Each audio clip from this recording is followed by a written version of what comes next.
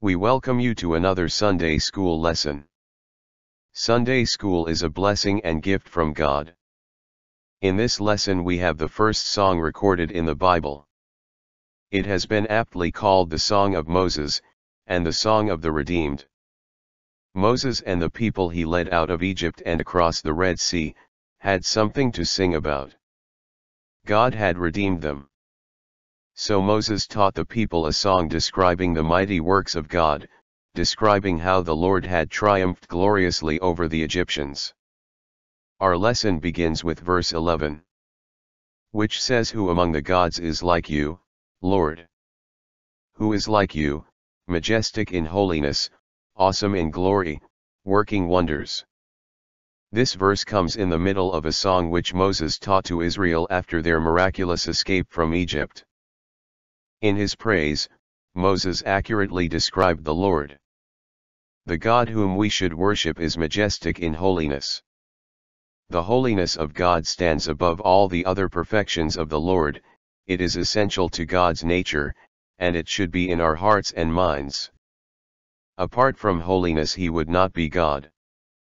The holiness of God displayed itself in awesome, dreadful ways, because they are very terrible to his enemies, and his works so spectacular that they draw everyone's amazement.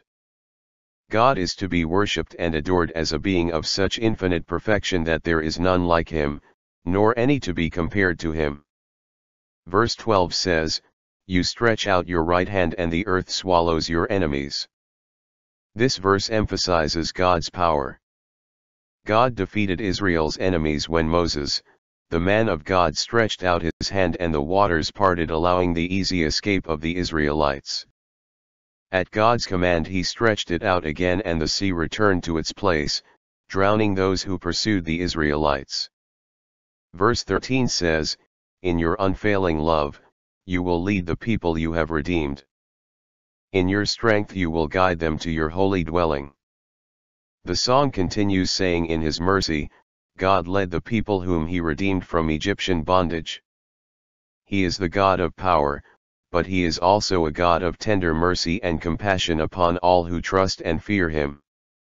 In Moses' song, God, in a physical sense, delivered Israel from Egypt to bring them into a new way of life. After God redeemed his people from Egyptian bondage, the song goes on to say he guided them in his strength to his holy dwelling, which refers to Canaan, the promised land. The place is referred to as holy dwelling because the Lord would also abide there. Verse 14 says, "The nations will hear and tremble, anguish will grip the people of Philistia." The people who presently occupied Canaan will hear about the Lord's power and mighty acts in delivering his people, and they will be afraid. In addition, both physical and mental anguish will take hold of the people in Canaan when they hear of how God delivered his people from Egypt.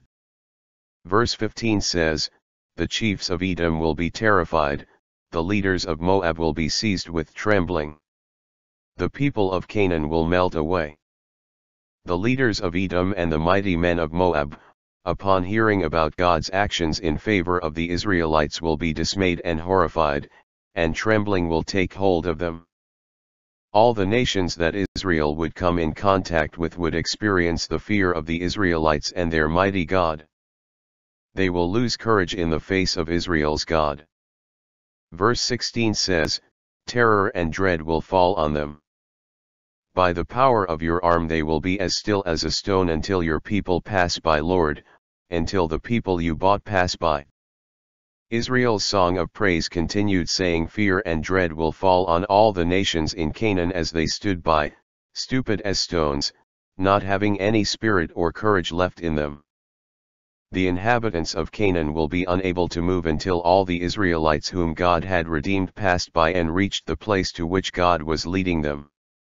Verse 17 says, "You will bring them in and plant them on the mountain of your inheritance, the place, Lord, you made for your dwelling, the sanctuary, Lord, your hands established."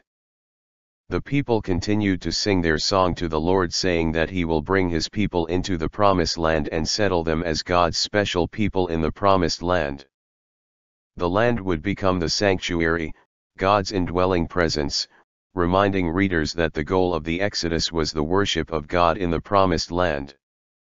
Without God's gracious presence, there was no point in going to the land. God plants them in an immovable mountain, as trees of righteousness, where they are always green, fruitful, flourishing, and shall never be hurt by any scorching heat or blasting wind, or be trodden or plucked up. Verse 18 says, "The Lord reigns forever and ever." It is fitting that the wondrous works done by the Lord draws the song to a close by declaring that the Lord reigns forever and ever. God's people had now seen the end of Pharaoh's reign, but time itself will not limit Jehovah's reign, for he himself is eternal and not subject to change. It is the unspeakable comfort of all God's faithful subjects that he not only reigns universally and with an incontestable sovereignty, but that he will reign eternally, and there shall be no end of his dominion. Verse 19 says, "When Pharaoh's horses, chariots, and horsemen went into the sea, the Lord brought the waters of the sea back over them, but the Israelites walked through the sea on dry ground." This verse summarizes how God destroyed the Egyptian army and saved the children of Israel. All of Pharaoh's horses, chariots, and cavalry raced on dry seabed and were drowned. God's deliverance was so complete that his people didn't even walk in any mud, for they walked on dry land in the midst of the sea. The enemies of God consistently act with arrogance and are blinded of their power. The Lord does not look kindly on those who challenge him or threaten his people. In the end, all God's enemies will experience devastation. Verse 20 says, "Then Miriam the prophet, Aaron's sister, took a timbrel in her hand, and all the women followed her, with timbrels and dancing." Miriam, elder sister of Moses and one of several women prophetess, took a timbrel in her hand and led the women in musical praise. All the women followed her in an expression of joy as they sang this song. Famous victories were often applauded and celebrated by the daughters of Israel, and so was this one. Our final verse says, "Miriam sang to them, 'Sing to the Lord, for he is highly exalted. Both horse and driver he has hurled into the sea.'" In response to all the women following her in playing the music on the timbrels and dancing, Miriam called on the women to praise the Lord in song, because he has triumphed gloriously and is highly exalted. God had triumphed gloriously because the horse and his rider of Pharaoh's army were thrown, drowned, into the sea. Praise with music. Throughout biblical history, God has revealed himself to his people by mighty acts. The Jews remembered God for a glorious deliverance from their slavery in Egypt. As a result, Moses and Miriam led the people in a song of triumph and praise to the Lord. When we think of all the marvelous things God has done, is doing and will do for us, we should do as the psalmist declared, "O sing unto the Lord a new song, for he hath done marvelous things, his right hand, and his holy arm, hath gotten him the victory." Psalms 98:1. But even more significantly than his wonderful acts, God has provided eternal life for his people. Christians must always remember that God gave his Son to pay the redemption price for our sins, and that he raised him up again. Knowing that, deserves a song of praise. Praise with music.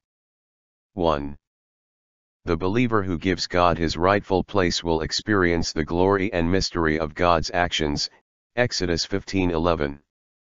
They praised God for his superiority to all other gods and by implication his superiority to everything else.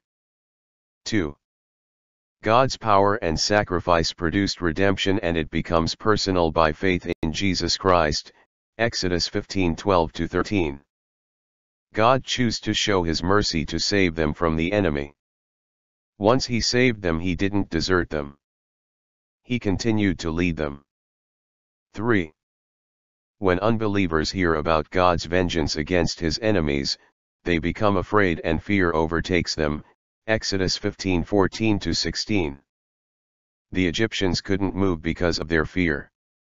They heard what God had done. They knew He was the true God and their gods were nothing. 4. God keeps all of His promises to His people, Exodus 15:17. This should give us even more motivation to serve God. Romans 12:1-2 says, we should be living sacrifices to God. Give our lives to Him in response to all that He has done for us. 5. God's reign over creation will never end, Exodus 15:18.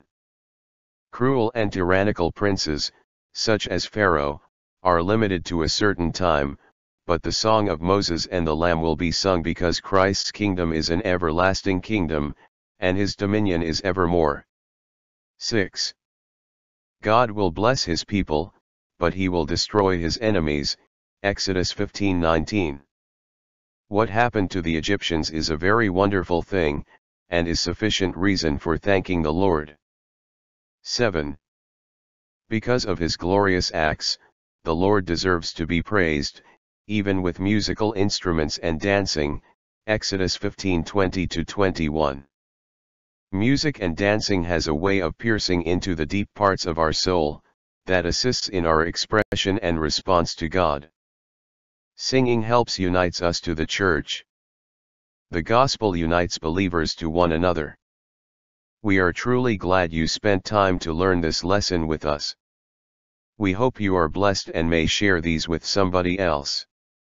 Thank you very much, have a great week, and God bless you always, dear brothers and sisters.